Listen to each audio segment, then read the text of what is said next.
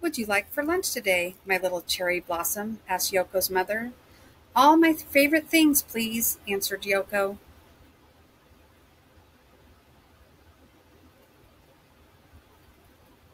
Yoko's mother spread steamed rice on a bamboo mat. She rolled up a secret treasure inside each piece. Then she packed it all in a willow-covered cooler. Have a wonderful day at school, my little cherry blossom, said Yoko's mother. I will, answered Yoko. Yoko said hello to all her friends. Everyone in Mrs. Jenkins' class sang the good morning song. At noon, Mrs. Jenkins rang the lunch bell. Lunch boxes out and open, please, boys and girls, said Mrs. Jenkins. Timothy unwrapped a peanut butter and honey sandwich. Valerie had cream cheese and jelly. Fritz had a meatball grinder. Tulip had Swiss cheese on rye. Hazel had egg salad on pumpernickel. Doris had squeezed cheese on white, and the Franks had franks and beans.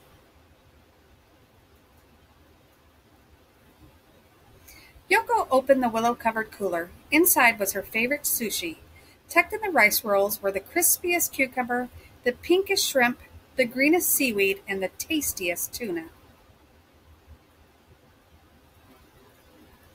What's in your lunch? Asked one of the Franks. Ick, it's green. It's seaweed.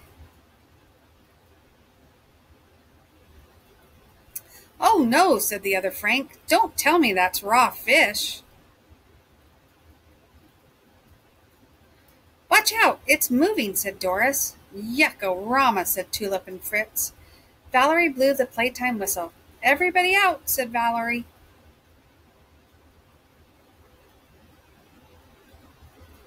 Yoko did not want to play ball or swing on the swings. What's wrong, Yoko? Asked Mrs. Jenkins. Everybody laughed at my lunch, answered Yoko. They'll forget about it by snack time, said Mrs. Jenkins.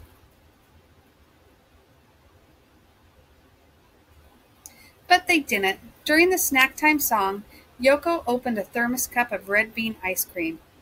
Red bean ice cream is for weirdos, snorted the Franks. Mrs. Jenkins switched to the friendly song.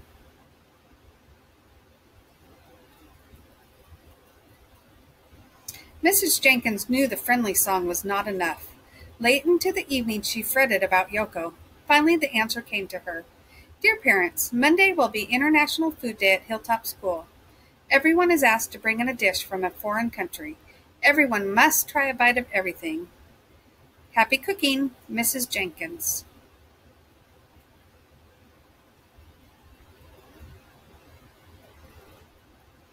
We will make a deluxe sushi for the whole class, said Yoko's mother. Don't worry, my little cherry blossom. Everyone will try our sushi and everyone will love it. On Monday morning, Valerie and her mother brought in a plate of enchiladas. Timothy and his mother made Caribbean coconut crisps. Hazel brought Nigerian nut soup. Harry brought Brazil nuts. Doris brought Irish stew. Tulip brought potato niches. Monica brought a pitcher of mango smoothies, and Fritz brought spaghetti. Big Frank cooked up a pot of Boston franks and beans. At noon, Mrs. Jenkins rang the lunch bell and everyone sang the Clean Hands song. What does International Food Day mean to us, boys and girls? Asked Mrs. Jenkins.